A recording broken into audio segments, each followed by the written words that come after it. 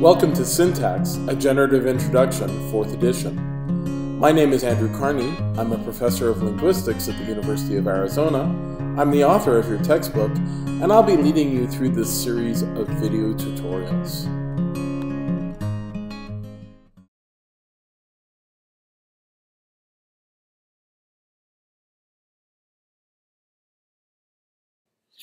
In this video, we're going to talk about the application of X-bar theory to the categories we've been discussing: the TP, the progressives, the perfectives, and the voices. And we're going to propose 4 categories: TP, ProgP, PerfP, or PerfP, and VoiceP. Let's start off with TP. T is the head of TP, that should be no surprise. We put the TP in X-bar format. We put the subject in the specifier of that position, foreshadowing what we're going to do with specifiers more generally. Subjects are specifier positions. And the verb phrase, or other kinds of phrases, can act as the complement to the head T. The things that go in T include auxiliaries like is, have, as well as modals. In fact, modals are probably our best example of things that go in T. So should, can, will, etc. all go in T. You're going to find, if you explore the syntax literature, a variety of names for the things that we've been calling the TP. It's often also called IP, or infil phrase, or agrp, for agreement phrase. These are all essentially names for the same thing as TP. There's sort of older names that aren't used as much, but they are all names you will find. You will also sometimes find TP referenced as S. This is a very old name. S stands for sentence. You will also find the tense node sometimes called infil. All right, so now what happens with TPs in sentences where we don't have an auxiliary like will? What's going on in that kind of situation? So if we've got X-bar theory, the TP has to have a T in it because the tense and the T-bar and the TP are the obligatory parts as defined by X-bar theory. But what about sentences like Juanita loves peanut butter sandwiches? Where's the T node here? If T is going to be optional, how could it possibly be the head of the TP phrase? Well, we're going to claim that there are tenses in sentences like this. I'm going to give you 2 analyses throughout this video course series. The first analysis we're going to talk about is the analysis called affix hopping. And we're going to do that now. In Unit 9, we're going to come back to that and propose an alternative to affix hopping that involves selection. Both analyses work. One is a little more explanatory than the other. That's the selection analysis. But it also requires a lot more technology than we have right now. So the affix hopping analysis is probably the easiest one to do. So here's the observation. Auxiliaries and modals are in complementary distribution with inflectional suffixes on the verb. So I must dance, there's no suffix on dance. I will dance, there's no suffix on dance. I danced, there's a suffix there, and it's the past tense suffix. We have a preterite form. But you can't say I will danced or I can danced. These are impossible. So it looks like when you have a modal or an auxiliary, it's in complementary distribution with those suffixes on the verb. One of the things we know about complementary distribution is if you have 2 instances that cannot appear at the same time, they are likely items of the same category. So that suggests that the tense suffix is in fact of category T.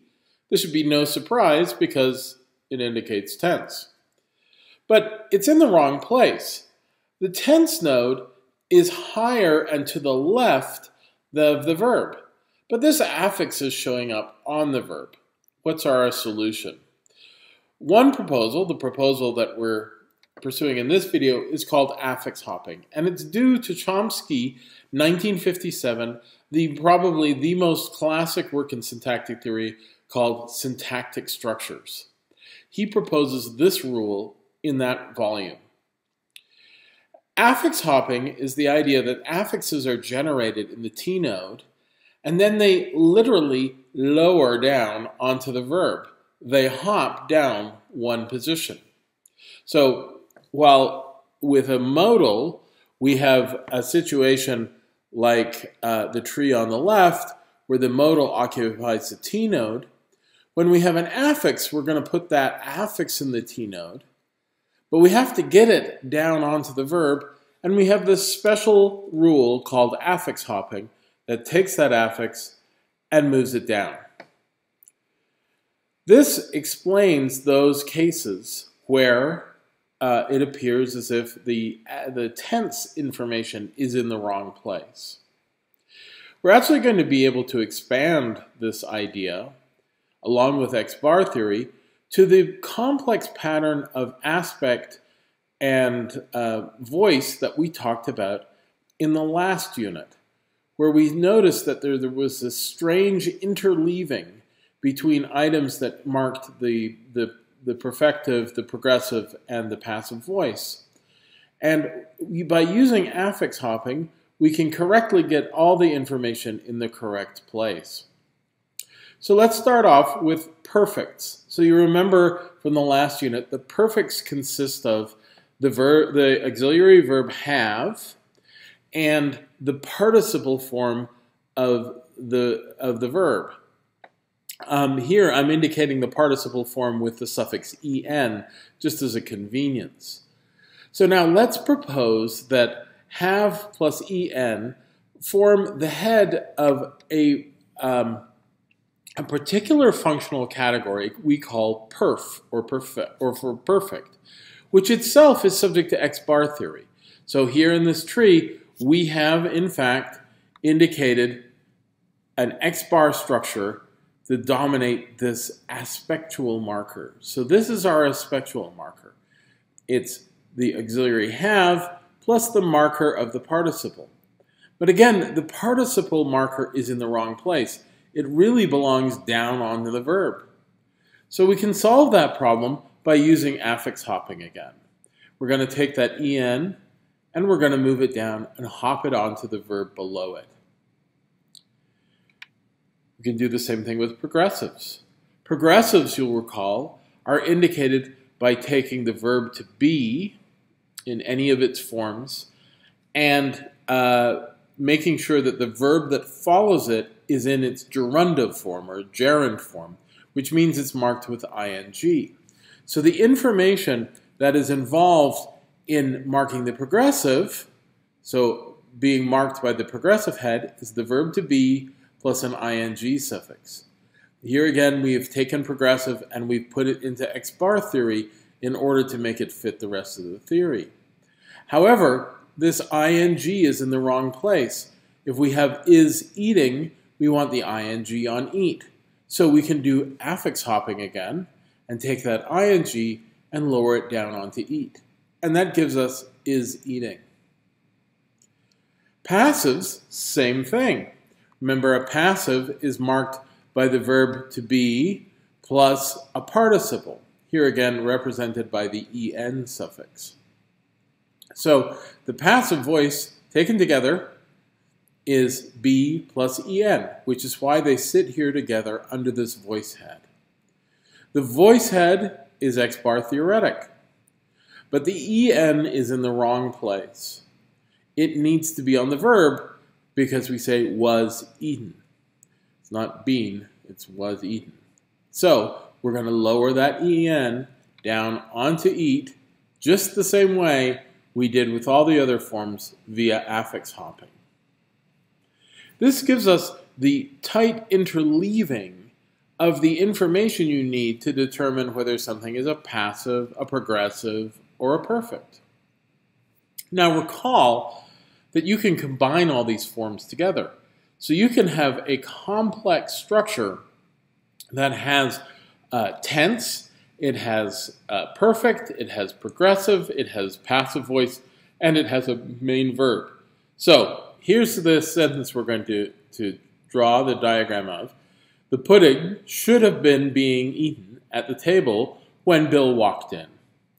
We're not going to leave off the when bit, but this is a little complicated structure. Some native speakers don't like it just because it's so complex, but it does in fact have all the allowable bits of a sentence, and highly literate English will in fact have sentences like this. So what do we have? We have the modal should.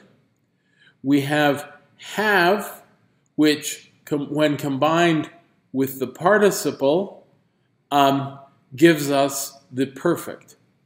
In order to make that work, we are going to we're going to put have plus the perfect marker here under the perfect head. And we're going to do affix lowering of the en onto the b, making it into the participial form. So that's have and en form the perfect. The progressive is formed by be plus a gerund. So the be part stays here underneath the progressive, but the ing actually has to appear one verb down. So the first be marks the progressive, and the ing on the following be marks the progressive. So we start with them together underneath the progressive head, and then we lower the ing onto the lower b. The voice, the passive voice, is indicated by e plus a participle. So here we have the auxiliary be, and here we have the en that marks the participle. They mark out the passive voice. But this en is in the wrong place. It shouldn't be on the verb to be, it should be on the following verb. So once again, we have the option of lowering it. And this gives us the sentence, the pudding should have been being eaten at the table when Bill walked in.